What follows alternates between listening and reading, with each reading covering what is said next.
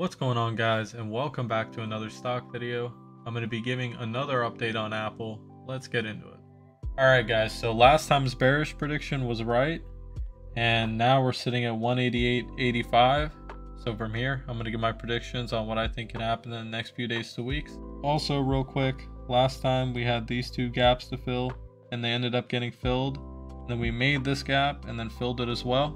Now for the first prediction, the most bullish prediction, and that would be coming back up to retest the 195 resistance, and that could happen in a week of trading, or we could have some more sideways trading here and it could take longer, and then we eventually come back up and retest 195. Moving on, guys, worst case scenario, bearish scenario, we come back down to that 200 EMA, which is all the way down here, and it's slowly but surely coming up. So we could come all the way down here, find support here, and then work our way back up. That would be worst case scenario.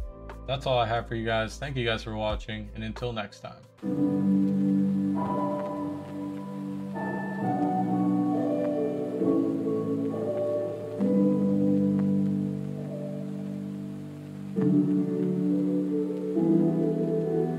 Thank you.